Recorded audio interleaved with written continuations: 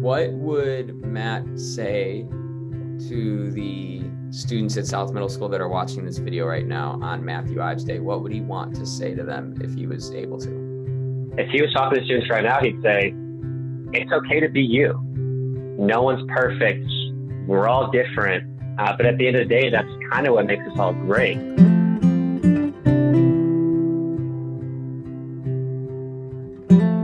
If his 13 or 14-year-old self could say something, today, looking back, it would just be to get back involved with everything and everyone in your life.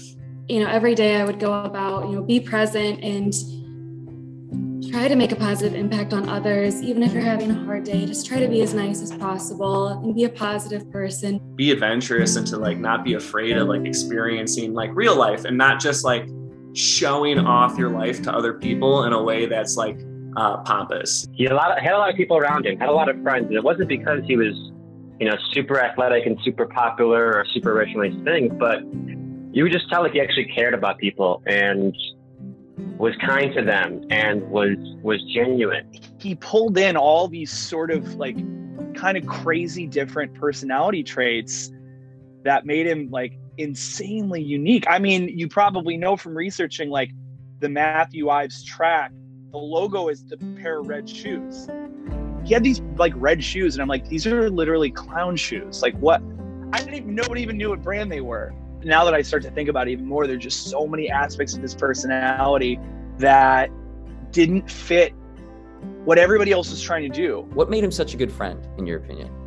I think it was probably his temperament. I never knew him as an aggressive person. He was someone that, in terms of what I learned from him, it was a lot about the way that he carried himself and the relationships that he had. He didn't let things bother him. Matt Ives was a friend.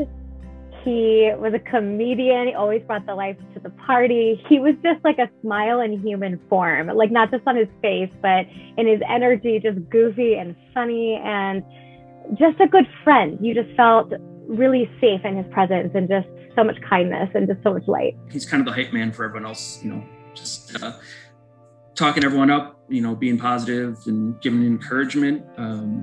Always had a smile on his face, being funny, being goofy, not taking things too seriously, but, being there when it mattered, being there when it counted. And all I can remember in that time is wanting to be accepted and not feeling validated or accepted, except from him, except from the relationship that we had, and how he treated me unconditionally, despite having all these cool, popular friends. And then there's me in the band and in the musicals, and it didn't matter, That's the kind of person he was. What I learned from Matt is that you make impacts on people and you don't always know the extent of that impact is going to have. So Matt obviously didn't know that he was going to pass away at the age he passed away. And it's awesome that in his short life, he was able to make such a positive impact with the time that he did have. It doesn't have to be these massive gestures. It can be something as simple as, asking a stranger how their day is going, or giving a little bit of time to a teacher to try and, help answer a question that clearly nobody else in the room wants to answer, but the teacher, is one to get a conversation going. He was always excited about things, just being engaged, engage yourself, taking life for what it is. If Matt were standing in front of people on Matt Ives Day, what do you think he would say to them? Remember what's important to you. Make sure you're constantly learning, but also remembering what's still important to you. Don't take anything too seriously. Don't take life too seriously. Don't take yourself too seriously. Because at the end of the day, it's not really going to matter. Be in joy, laugh, and to always act from love and act from kindness and look at the light side of life.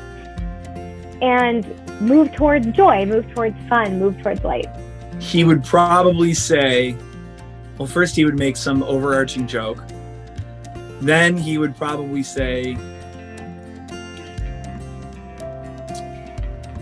do the things that make you happy and surround yourself with the people and the things that make you happy. Because that's what he did.